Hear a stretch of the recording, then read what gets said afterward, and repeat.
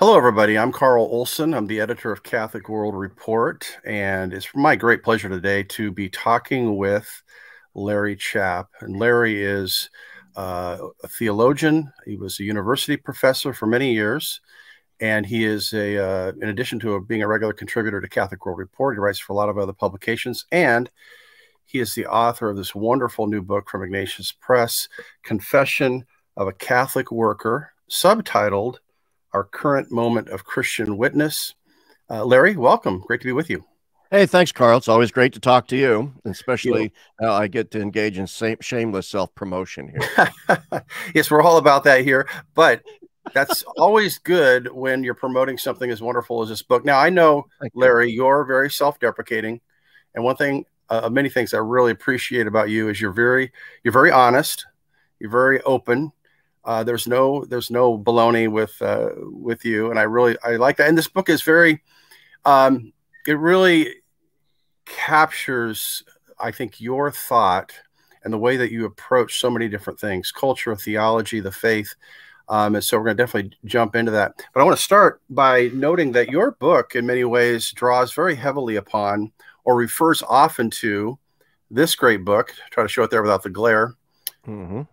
Hans Urs von Balthasar, The Moment of Christian Witness. Now, you state in the book that you first read it, I believe, in, what year was it, 1989? Is that what you said in the book? Something in the late 80s? Yeah, in the late 80s was the first time I read that book, just as I was beginning my doctoral studies at Fordham University.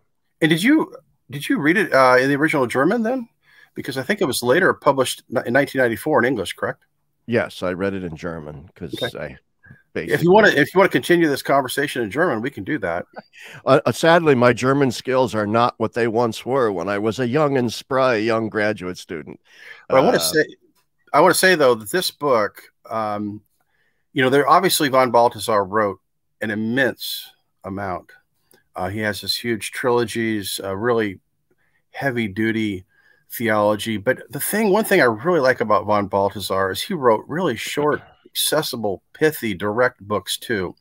He was really amazing in that regard. When you first, and I want to basically ask you, what was it about this book that initially captured your attention? And then in what way did it inspire your book? Well, the first reason it captured my attention was because when I was starting doctoral studies at Fordham was heavily Runnerian, deeply Runnerian, in a kind of extremely progressive liberal register. And I knew that Balthasar's book, Quoted oder Ernstfall, or Moment of Christian Witness, had a strong sort of polemic against Rahner in there. And so I initially was drawn to it because I wanted to read what everyone was telling me was this brilliant polemical takedown of Rahner. That's actually ended up being my least favorite part of the book, precisely because I think it is a bit polemical, but there's reasons for that historically. It was written in the late 60s when a liberal Runnerianism was ascendant and Balthasar had some points to make. But what really, as I read the book, what really captivated me, and the reason why I decided I wanted to sort of write a kind of update of it, was its emphasis on the fact that the modern Christian faces a choice that is unavoidable. A grave sort of choice. And that was the point of the story of Cordula, who was, with some virgins who were seized and were all martyred, but she hid. But the next day she came out and made a decision: I have to die with the others. And so Balthasar says, and he calls this die Ernstfall, which is a German word that means a sort of moment of decisional crisis. That's the leitmotif of the first half of the book, which of Balthasar's book. And it is a leitmotif that then drives home the point that Christian existence must be cruciform, has to be ready for martyrdom, especially now in the modern world. This is Balthasar's point. And it's not just his point. It was a point that I had already begun to read in Newman, in C.S. Lewis, in literary figures like Bernanos, from Guardini, and so on. Even Rahner said the Christian of the future has to be a mystic, or that he won't be a Christian at all. Lewis says in the modern age, Christians are like an egg. We either have to hatch or go bad. Stasis is impossible. Stasis is impossible. Yeah. The choice not to choose is a choice. You cannot sit on sort of fence sitting, bet hedging, sort of cul-de-sac beige Catholicism, as Bishop Barron calls it, is simply no longer viable.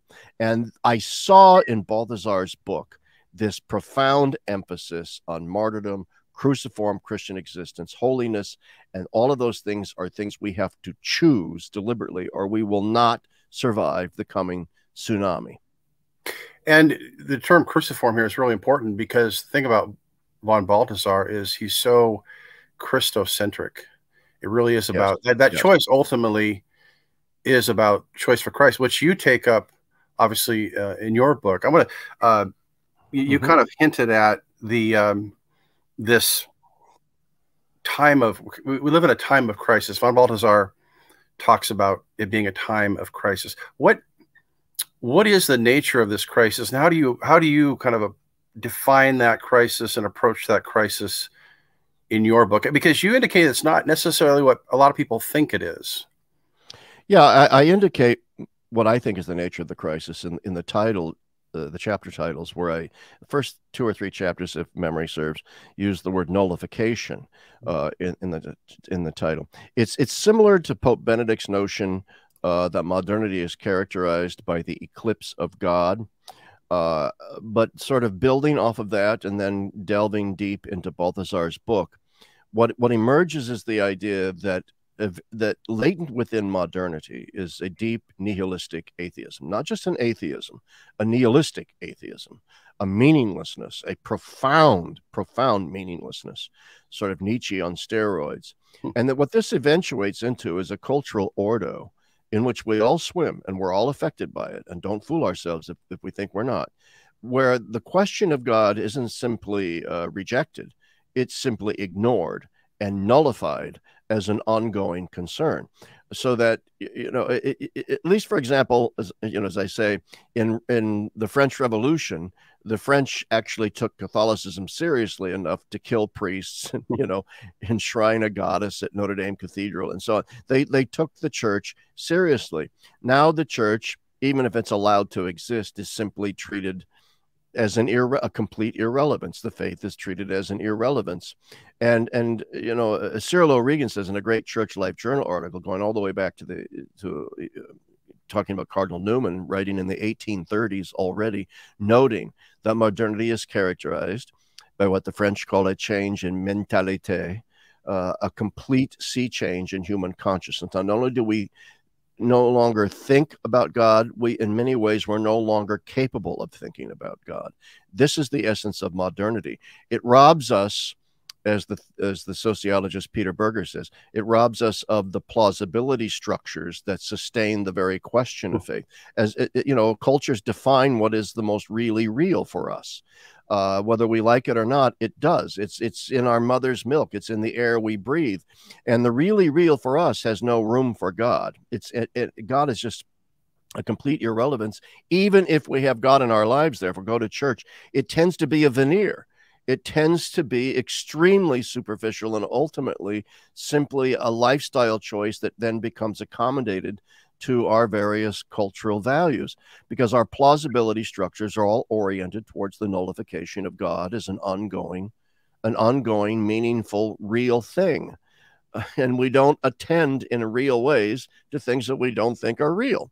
And that's stronger than simply saying, oh, we have a nation of agnostics and atheists, because agnostic and atheists are still capable of taking the God question seriously. Right. As every age gets the atheism it kind of deserves. Every age of faith spawns its own antithesis in an age of in the atheists that ape it. And so, back in the day, we had thundering atheists like Nietzsche, and today we have where are they? We just simply have technocrats who just don't even attend to them. Whether they're atheists or not is irrelevant to them. Yeah, it's not even an issue. It's not even a question. They don't care. And you talk at great length in the book about the nature of modernity along these same lines, where modernity is characterized by this change in mentality, where God is just, in fact, it's almost like, well, sure, you can believe in God, but that has nothing to do with how we actually live our lives. It kind of reminds me of what Schmemann wrote about in the early 60s saying the essence of secularism is not so much a direct renunciation of God. It's actually just a refusal to worship him. Exactly. And I think that goes along with what you talk about in the book about modernity, the nature of it. How would you describe, you've talked about some of it, but modernity, and then would you say that you are, anti-modern? I mean, is your book proposing some kind of an anti-modern project, or is that how would you define that? That's a good question in terms of, let's begin with the latter part of that, whether, is my book laying out some sort of anti-modern project? I don't think so. It's not an issue I deal with specifically in the book. Hey, we need to reject modernity and all go back to some sort of paleo-conservative agrarianism. Even though I live on a farm, I do like airplanes, flush toilets, and antibiotics. Electricity. Electricity. I'm on an antibiotic right now for a sinus infection. All right. So yeah, I avail myself of here I am on the interwebs with you.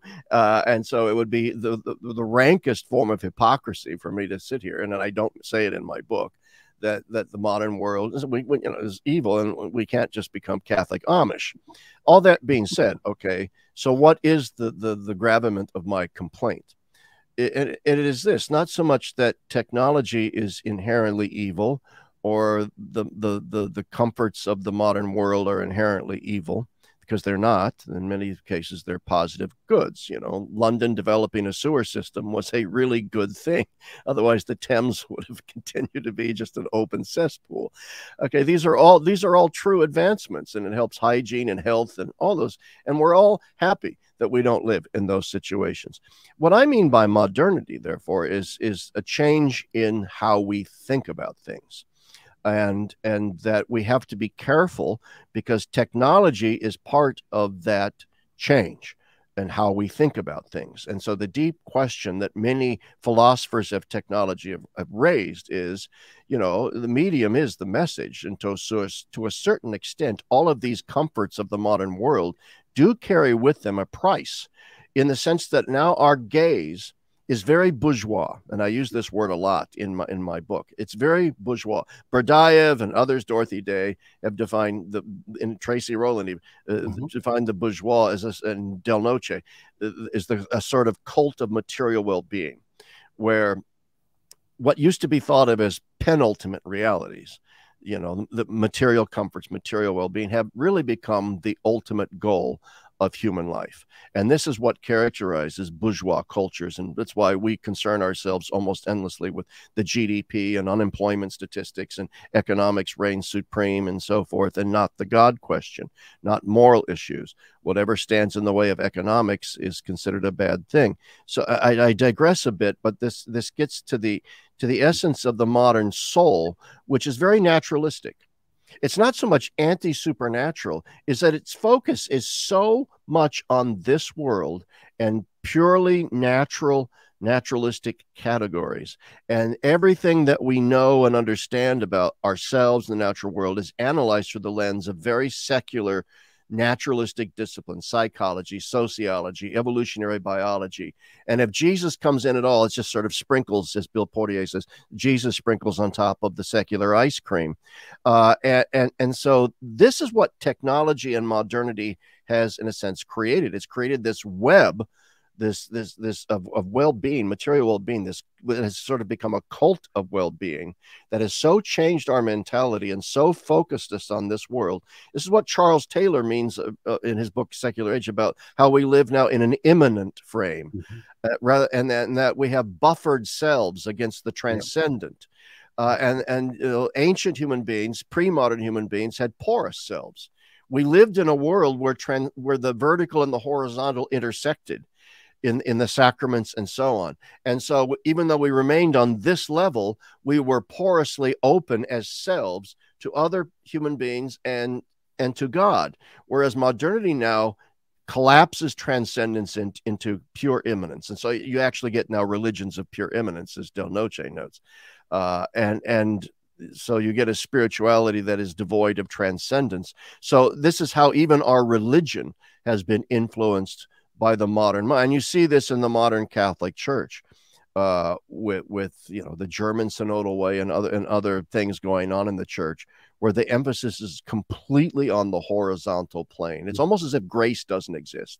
Yep. I mean, you know, listen to the, I don't want to get way off down this rabbit hole, but listen to the German synodal way. It's, I mean, where is talk of repentance, conversion, grace, redemption, God, resurrection, heaven, hell, eschatological realities? No, it's LGBTQ that, rainbow this, women priests. You know, it's all this sociological, political, horizontal plane stuff. All right. And that's what I mean by modernity, this focus on the material, on the horizontal, at the expense of the transcendent. And that comes at great cost. And the funny thing is, you're saying that, you're describing, you know, nothing about sin or grace. Or I'm thinking, and on the flip side, it's just the flip side of the same coin. We have, say, like Joel Osteen. It's the same kind of thing, right? Yeah, it's just it's a kind of an aw shucks, down home. God wants to give you 3 cars, a big house, because he wants to just pour out his blessings on you. In a weird way, those two things, even though they seem polar opposites, are actually part of the same flattened world where you don't. And when Cardinal McElroy wrote his recent couple pieces, he used the word grace a lot, and I'm actually going to be writing an article about this. But he uses it in a very vague way. He doesn't really talk about it in terms of what grace actually does, what it's meant to do, which of course is to completely and radically transform us, make us into actual sons and daughters of God, etc. Yeah, it's supposed to be a sharing of the divine life. That's what grace is, that elevates us by, in a sense, helping us to overcome our sins. But in McElroy, it seems to have been reduced to a therapeutic category of God as an avuncular, senile, person in the sky who tosses us quarters to buy ice cream, no matter how bad we've been. Well, that brings us to one of the big focus points in your book, and of course it's in the subtitle, Our Current Moment of Christian Witnesses. Then how do we witness? How do we evangelize? How do we speak to unbelievers or those who don't even care? I think that's that's one of the most difficult ones, is people who have no interest. It's like, whatever, that's your thing, this is my thing. What are some points that you make? You make some really interesting points about this in the book. I think these sections in the book are worth the price alone, where you talk about this, because I think you blow some holes in kind of some common approaches. What are some ways that you approach witness and evangelization, that things that we need to recognize in today's world? Yeah, I think as you've just correctly pointed out with regard to Joel Osteen and others like him, there is this thread of horizontalism that is going to lead to an ineffective evangelization. And you see this in progressive Catholicism that mistakenly thinks if we just ape the world, what the world says, that the world will come rushing to our feet. No, the world simply says, welcome. It's about time you gave up your illusions, and so on. And then, of course, you've got the sort of traditionalist approach, which wants more hell, cowbell.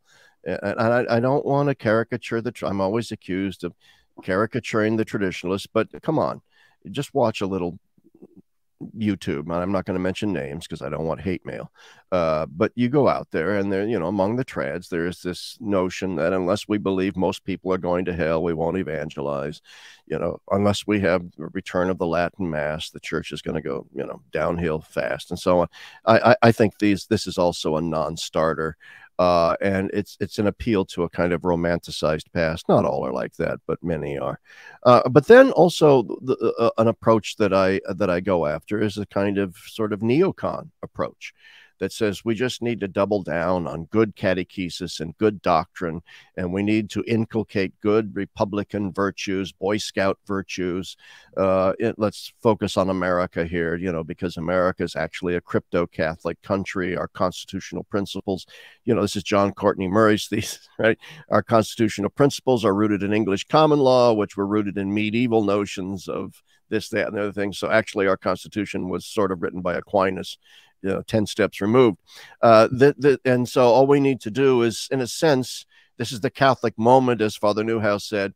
And so we just need to educate our fellow citizens that they're actually they've always already been sort of Catholic, and to sort of just put forward good doctrine and so on. And I have a certain respect for that. I used to sort of believe in a version of that. Nevertheless, I think those are all deeply flawed approaches in their own way. And what my own approach emphasizes is, to use a cliched, much overused term, is simply a radicalization of our living. Of course, radical goes from the Latin root radix, which means root, to go to the root of things. This was Dorothy Day's vision. This was the vision of Balthasar de Lubach, Ratzinger, all the great ressourcement thinkers. We need to go back to the sources of Scripture, the fathers, the entirety of tradition, in order to, in a sense, to sort of reinterrogate our own faith from within. And to do so through the lens of the unbelief of the modern world.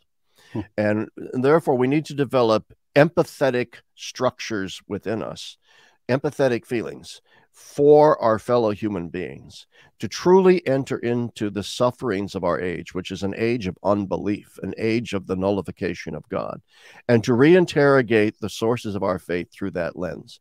And then to live lives of personal holiness that show the world that grace is real. You can't preach the talk if you don't walk the walk. Okay. And so we have to live lives of personal holiness. We are going to be cruciform.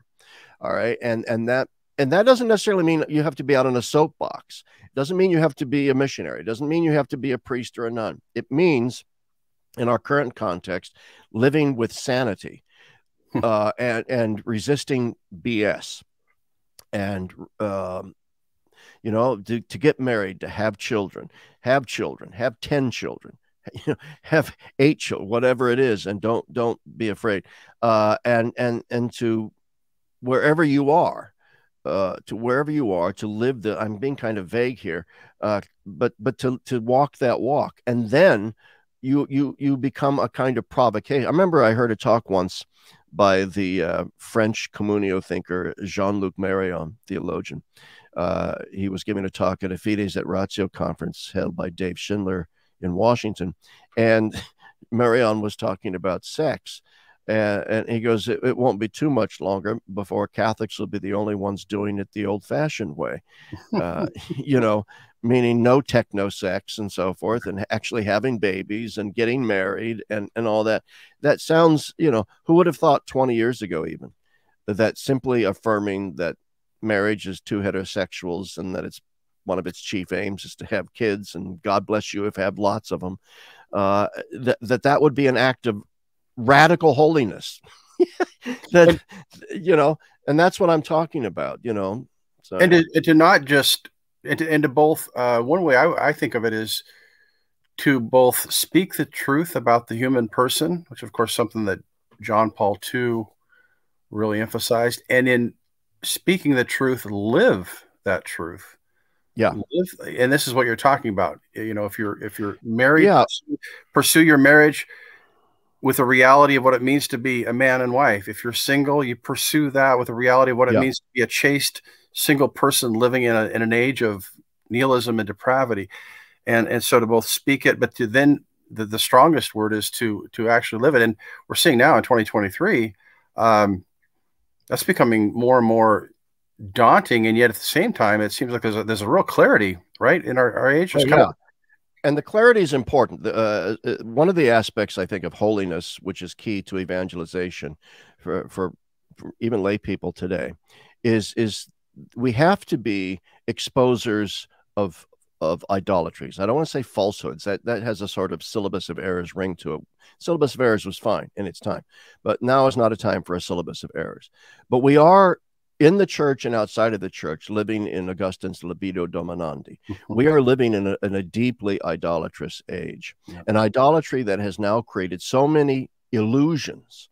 A man can get pregnant, a woman can, have a penis, and so on. So many insanities along these lines that we have to be, even as lay people, educated.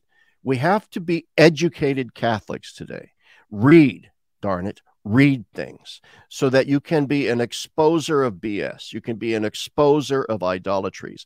And that means outside of the church and inside of the church. So there has to be this prophetic quality to modern evangelization, more than simply preaching the catechism, preaching the faith. There, I've laid out the gospel for you. This goes all the way back to my years as a teacher in the classroom. You cannot simply begin with the gospel anymore. You have to begin by first deconstructing all of the BS, all this, that was, I say, the script that is in their head. You have to flip that script. Yep. And the only way to flip that script is to, in a sense, go after the idolatries of our age, both in and out of the church. And that has to be done. And this is where it's more art than science. It has to be done in a way that's actually not harsh or aggressive, or you jerks are all, wrong. It goes back to that empathetic moment I was talking about. You have to know your sort of, I hate to use target. You have to know their unbelief and to own it better than they do. It captures something that years ago when I was editor of Envoy magazine working with Patrick Madrid, Patrick liked to say that true apologetics is simply removing obstacles. Yes. And I think there's a real profound nature to that, because what he was saying, if you think about it, is in order to remove an obstacle for somebody, you actually have to know what the obstacle is for them. And that means you actually have to listen to them. And then you have to actually engage with what they perceive to be the truth. And you have to actually work at addressing that with, as you say, empathy, clarity, firmness. But, and I think this section of your book is really fantastic. We just have a couple. I knew this was going to go fast, Larry, because anytime we talk, time flies, because it's always so fantastic. I'm just going to have one more question for you. This goes to your final chapter of the book, where you talk about a hermeneutic of kenosis. Let's conclude, just what is a hermeneutic? I mean, this is big words, hermeneutic of kenosis. Yeah. What is that? I mean, do you actually want people to read your book, Larry? Why are you throwing out these big words like this? Come on. I've gotten some criticism, people saying, your book has audience confusion. It's a no man's land between popular writing and sort of deeply theological writing. And that's me. That's my blog. I think that's the strength. I think that's my style. I simply write what I want to say in the plainest English I can, but sometimes I have a large vocabulary and I use it. And there's a thing called Google, use it. And, and so I don't try. Anyway, I try to avoid the weirdest sort of stuff. But anyway, so hermeneutic simply means sort of your theory of interpretation. And kenosis is a Greek word that St. Paul uses that means sort of to descend, to go down into the depths of something. And so Paul says Christ, descended into the human condition, all right, took on the form of a slave. That he used the word kenosis. And so for us, theosis, becoming like unto God through Christ, involves imitating the kenosis of Christ, his descent all the way down into the damned. Now, the reason why I call it, therefore, a hermeneutic of kenosis, I'm really talking about how do we approach the tradition?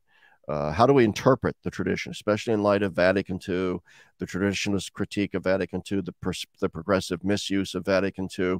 And a lot of people, you've got, as Pope Benedict said, you've got those who want a hermeneutic of rupture, that the council was this rupture with the past. Then you have those who advocate for a strict hermeneutic of continuity. There's nothing to see here, ma'am. Just move along now. Vatican II said everything the same, just in different words. And that's not true either. Monsignor Guarino at Seton Hall, in his wonderful book, The Disputed Teachings of Vatican II, shows quite clearly that Vatican II does, in fact, roll back certain, and so roll back certain traditional ideas. And therefore, Pope Benedict eventually starts talking about what he calls the hermeneutic of reform, that involves continuity in discontinuity and continuity, that all councils represent a certain micro rupture with the past in order to reaffirm a deeper continuity with broader elements of the tradition. Then Ratzinger goes on to talk about a hermeneutic of the cross. And that got me thinking, all right, if you read the Second Vatican Council very, very clearly, and it's especially Dei Verbum on Revelation, what becomes clear is that what the council is doing is what on an ecclesial scale is what I said we need to do as individuals. The council is reinterrogating the tradition, and it is doing so through the lens of a kind of hermeneutic of the cross. Gaudium et Spes 22. Only in the light of Christ does the mystery of man make sense. Well, Christ's existence is cruciform. Before it is risen. It's risen, but cruciform. Okay. And therefore, if we want to truly analyze what is a human being, what is human history, and therefore what is revelation and how is the church interpret, we need to reinterrogate tradition in the light of the cruciform Christ, and to ask ourselves the questions, to, in a sense, to reorient our hierarchy of doctrines based on which doctrines point us towards the cross and cruciform existence and which ones kind of detract from that. And I think that's what the council was doing. And so I call it a hermeneutic of kenosis. It's not perfect. It has its flaws. It needs developing. But it's a kind of seminal idea that I just toss out there. Well, thanks, Larry. Our time is up here. Folks, it's Larry Chapp, Confession of a Catholic Worker, Our Current Moment of Christian Witness, new from Ignatius Press. Fantastic book. You'll be challenged in reading this. You'll learn a lot in reading this. And Larry, I always appreciate you taking time. Thanks. Hey, thanks, Carl.